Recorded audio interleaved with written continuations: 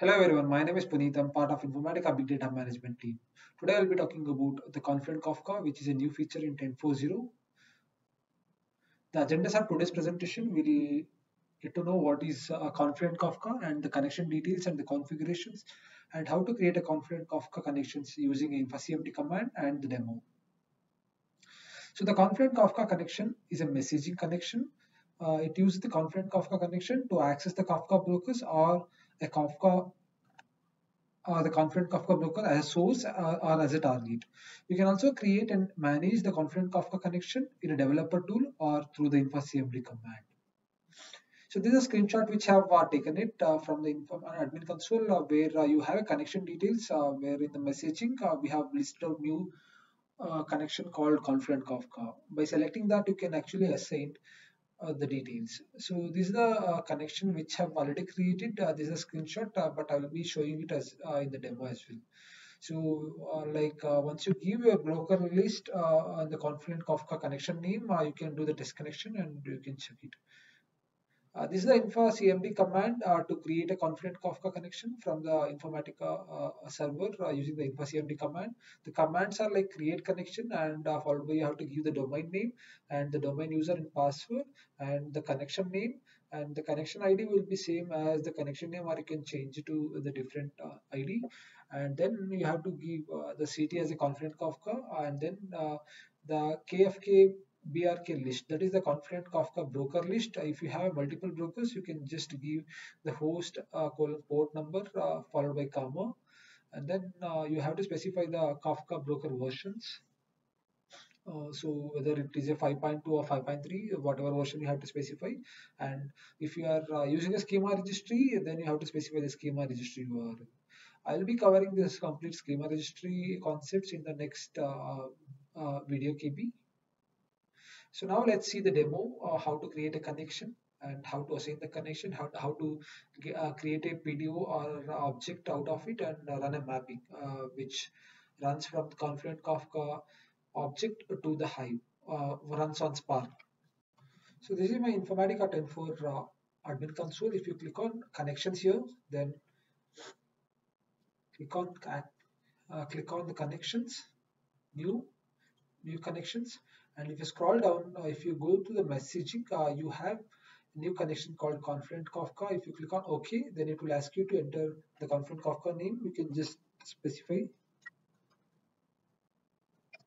the name, and here you have to specify the broker list, uh, list of brokers. If you have one broker, you can just specify the broker name followed by the port number. So I have specified my broker list name.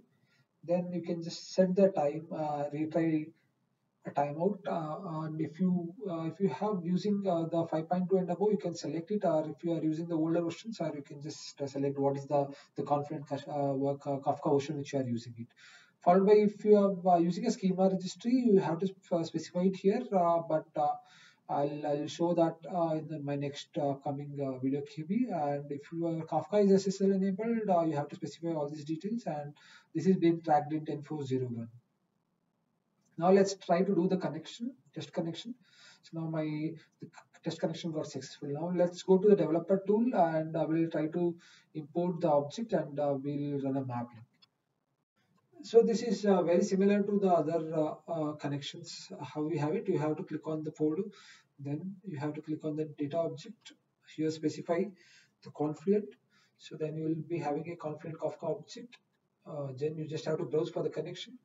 So since I have already created a connection, so I'm just specifying the connection name and I'm just selecting my topic which I wanted to use it here.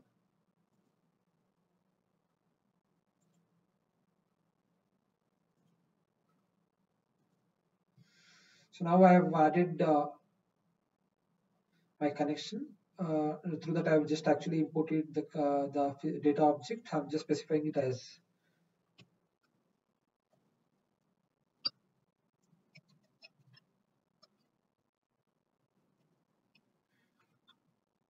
just finishing it. So now there is a source got added. So this is a source. So this is my Confluent Kafka topic where I have it. I'm just pushing few data here.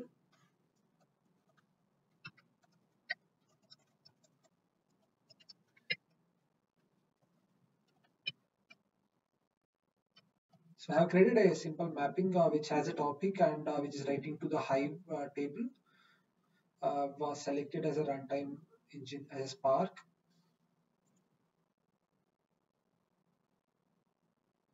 and I've set the interval maximum interval and runtime interval time for the 2 minutes. So now let's run a mapping.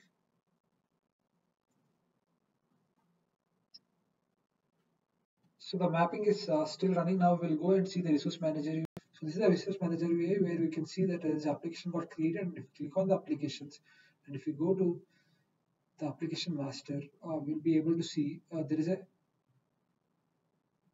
job got created. And if you click on SQL, and if you click on status, where you see that there's a 5 rows as read and return to as a target as a 5 records. So now let's go to Hive line and we'll check the table whether we have received the data. Yes, we have received the three data because since I've selected as a latest in the source, so I have received all the data. So this is how you can actually use the Confluent Kafka as a source, and you can actually write it to other Confluent Kafka topic as a target, or also you can write it to S3 or the HDFS or on the Hive. So from the mapping, we can able to see the mapping has run successfully.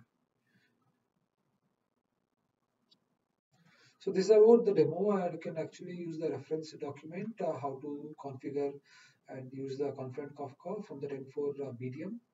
And we would like to hear from you. Please write us to support videos at informatica.com and follow us on the twitter.com/infosupport. Thank you.